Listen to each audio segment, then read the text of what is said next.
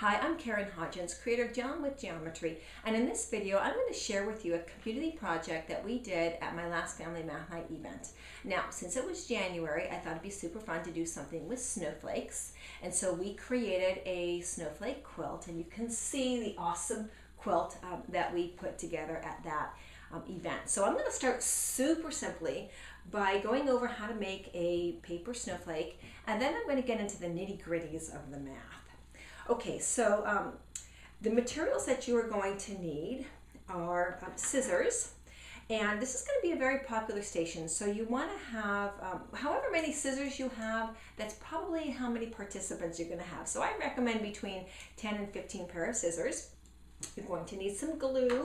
You're going to need construction paper cut into 8" by 8" squares, and you're going to need some coffee filters. Now, I like to use these coffee filters because when participants flatten it out, it already has that circular shape to it.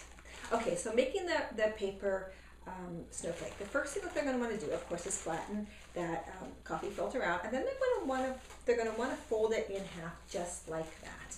Okay, we could get into a little fraction work here, whereas this is one of the two equal pieces needed to make that whole circle. Okay, so now what they're going to do is they're going to fold it in half again, but only for the purpose of creating a little crease right down here at the bottom. Okay, so they don't need to fold it all the way across. They just want to create that crease down there, right there. Now, if you want, you can have them get a pencil and mark that crease. I'm going to mark it here for you so that you can easily see it. Okay, right there. Now they're going to use that crease, okay, that point, to create their next folds, and that is folding it into thirds. Again, some more fraction work here. So their parents are helping them, especially those little guys. So they're going to come up and they're really just going to eyeball it, okay, and fold it as best as they can into three, okay, equal pieces. There again, your fractions: 1/3, 2/3, and 3/3. Okay, now it doesn't have to be totally perfect, but you know, the closer you can get, the better. So there you have it, and then they're going to flatten this out. And now I recommend that when they cut from corner here to corner there. And the reason why I do that is because when they open up this snowflake, it's going to be easier for them to count 6 points on that. Now, it's not necessary that they go corner to corner. Again, I just like them to be able to count those points easily. Okay, so I've just cut that out. You can see corner to corner, and then if you want to, they can cut around these sides as well. So I'll do a little cut there. I'll do another cut right here, and maybe a little one down here at the bottom. Okay. All right, just like that. So there we go. So now this is the best part. They love this. In fact, I really love this too. This is where they open it up and they get to see what they created. It's super fun. Okay, and so there you have it. It's a beautiful snowflake. And again, you can count those 1, 2, 3, 4, 5, 6 points really easily. Okay, so at this point, what happens is they're going to take that construction paper and they're going to glue it on. They do not need to use a lot of glue. In fact, I recommend that they glue the tips only. It doesn't need to be totally flat. I kind of like it when it's gives that little 3D effect. They can write their name on the bottom if they like. And then you can decide at this point whether or not you want to collect all of these and put the quilt together later. But I like to actually build the quilt during the event. They can go up and they can put their snowflake and add it to the quilt. It's kind of fun to watch it grow. And then at the end of the evening, when everybody's leaving, they get to see this awesome creation that they put together. So, oh, and this looks really good hanging up in the front office as well. Okay, so that's how to make the paper snowflake. Now we're going to get into the math of a snowflake. And in order to get into the math of a snowflake, we're going to have to talk a little bit about the anatomy of a snowflake. A snowflake is an ice crystal, and we know that ice crystals are made up of water molecules. And if you've ever said H2O, then you know that a water molecule is made up of 2 hydrogen atoms and an oxygen atom. Now, this is a very, very simple explanation of something that's a little bit more complicated than this, but very simplified. You can see how I deliberately drew those atoms on there. Now, this is 2-dimensional. I'm going to show you this kind of represented 3-dimensionally. It looks like that. So you've got your 2 hydrogens on there and your little oxygen molecule, and you can see it kind of takes the shape of a triangle, which is why I created that triangle there. Now, whenever you're dealing with nature, nature always does things in the most efficient way possible and the most stable way possible. So when these ice crystals are forming, the most stable way for them to form, to chemically bond, is by having 6 water molecules bond together, and when they do that, they form the shape of a hexagon. Okay, so you can see these water molecules are on there. Again, very, very simplified explanation of this, but it kind of gives you the gist of it. Okay, so if you want to, actually there's a website called snowcrystals.com. They have a couple of amazing photo galleries of stunningly beautiful snowflakes, which clearly illustrate the hexagon in the center there. And then what happens as the ice crystal is building out, it grows in an orderly and regular pattern, and you can see that the hexagon has 6 sides, 1, 2, 3, 4, 5, and 6, so it's going to grow out in those sides, in 6 sides. So I highly recommend going and looking at some of those photographs because they really are very beautiful. Okay, so as the crystal is growing out in that pattern, one of the things that's so beautiful about that as well is that it's very, very symmetrical. And so symmetrical means that it has lines of symmetry, that if you fold it along that line of symmetry, like I'll fold it on one of these lines of symmetry, both halves are identical. Okay, they exactly match. Now, the snowflake that we just made has, if you look at the folds on there, you can see 3 lines of symmetry on there. So I'm going to take this and fold it on top of each other like that on one of those lines of symmetry, and you can see how it folds over exactly like that. Okay, so it has, and I could open it up and fold it on the next line, and the same thing would happen, and so forth. So so this technically is not a real snowflake, because real snowflakes have 6 lines, exactly 6 lines of symmetry. And when you have 6 lines of symmetry, it looks something like this. Now this looks like an awful lot of lines on here, but we're going to count them. Okay, there's 1 line of symmetry, 2, 3, 4, 5, and then this last one here, 6, and then we're back to the beginning. So you can see that this does have 6 lines of symmetry, and if I fold it on any one of those lines, it's going to exactly match. So why did I not have you create a snowflake earlier that had 6 lines of symmetry like a true snowflake does? Well, I did that because it's easier for little guys to work with this size. Okay, and when they do it corner to corner, as you noticed, you can easily count the 6 points on that. It's really not the 6 sides of a snowflake, but they do count the 6 points of that, and I kind of just leave it at that. The older kids, okay, so at our family math night events, we have each station has a beginning, an intermediate, and advanced level. So if you wanted to do something like that with this snowflake station, you could do that. So you could have your older kids actually create accurate snowflakes by creating the 6 lines of symmetry. So how do you do that? Well, you get to this point here, and then, and I would actually ask students, what would happen? How many lines of symmetry do you think you would have if you folded it in half one more time? And they can make their predictions, and then they can unfold it, and they can see that what happens is they end up with their 6 lines of symmetry. Okay, they can count those 6 lines of symmetry there. So I'm gonna go back and fold this one. I'm gonna use one that I've already got folded here. Okay, And I'm going to do the same thing. This is going to make an accurate snowflake. So I've got it folded now, my 6-fold symmetry. And I'm going to go corner to corner again. Now, this isn't technically an accurate snowflake, because when ice crystals are forming, they actually form in angles. Okay, straight edges like that. So there are no curves in real snowflakes. If I was doing this with upper elementary students in the classroom, I would have them create a bunch of really fun snowflakes. I'd just let them have at it and just create some fun ones.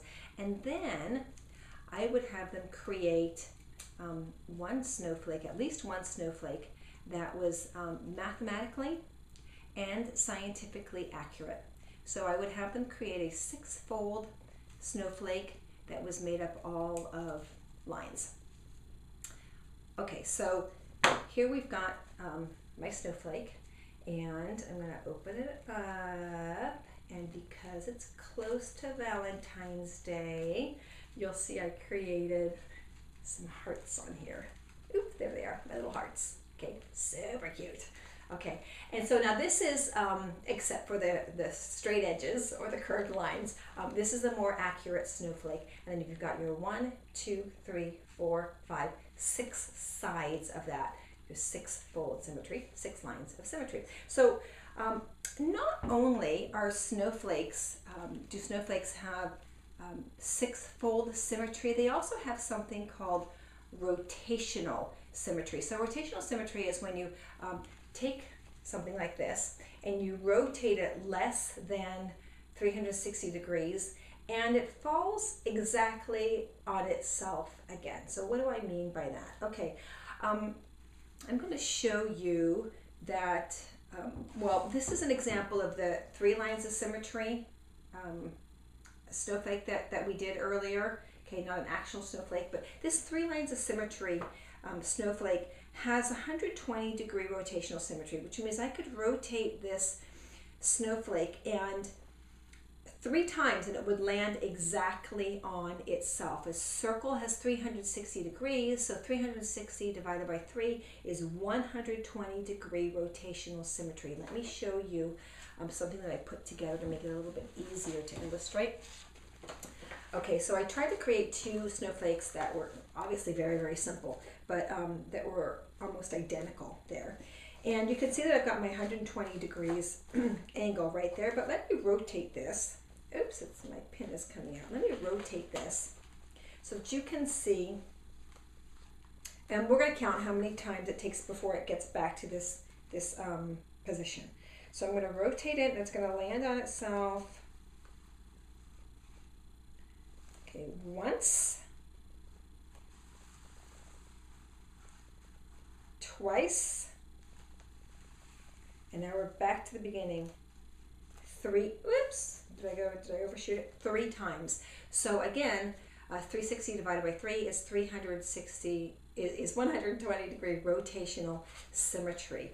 To show you those angles, I actually created one like this so you can see those 3 120 degree angles. Now a real snowflake has 60 degree rotational symmetry. So I tried to create this one here for you as well. Okay, so this is a 6-fold snowflake, and we're going to count how many times this goes around on itself. It exactly matches 1,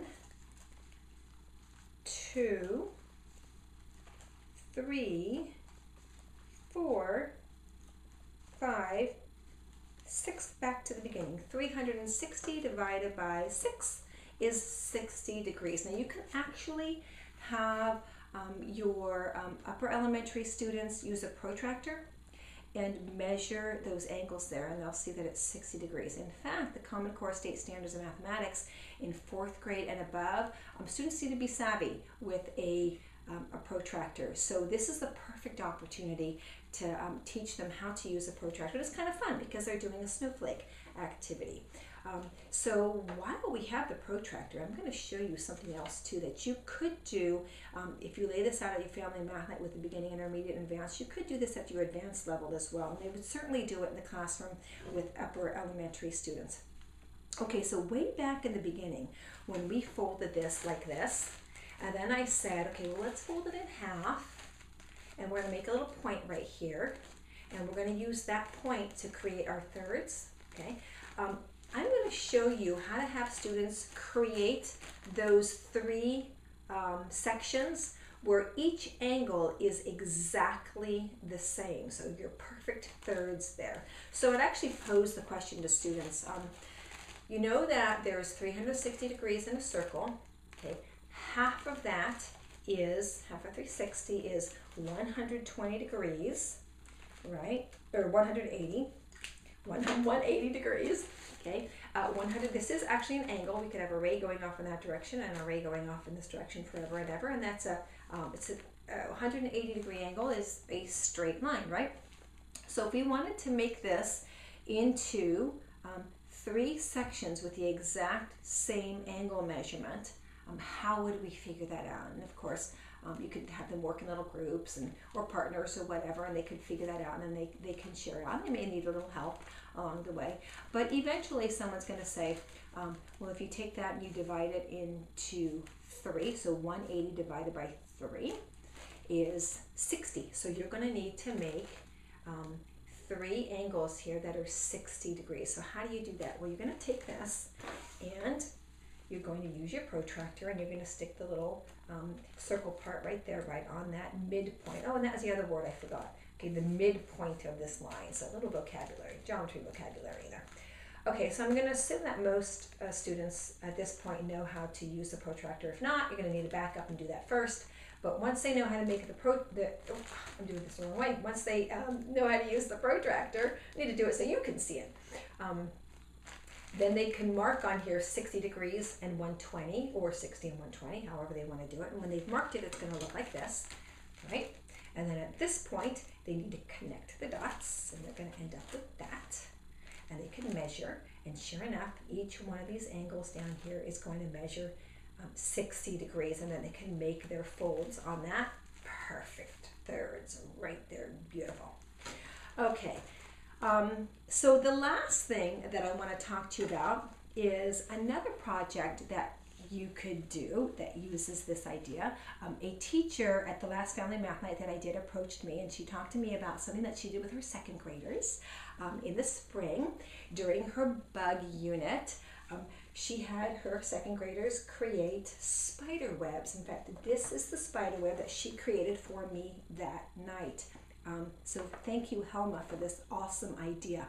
But okay, so here's the spider web, and then she has these little plastic spiders, and she glues them on here. How cute is that? And then, of course, she displays them. So I'm going to show you how to do this and how she showed me how to do that. We're going to cut.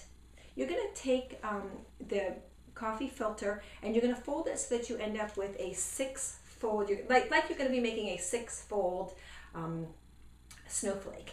And then you're going to cut rectangles out of it, kind of like I did right here. See that? Okay. And then when you open that up, you're going to end up with your spider web. Very cool. Love that. Love that. Now, what if I had taken that 6-fold, and I cut it like this? What if I did rectangles on this side and rectangles on that side? If I unfolded this, would it turn out to look like a spider web as well? So I'm just going to put that out there to you and your students to see what this one turns out to look like. Okay, so there you have a great community project for a family math night event. Everybody gets to participate and everybody gets to share, and it looks awesome at the end. And then a little twist on that, something that you could do during your bug unit, or maybe a Halloween, in the fall, and do it at Halloween. And then we talked a lot about the math that's involved in this. So there's a lot going on here, but it's really a lot going on around a super fun project that kids really get into. So have fun.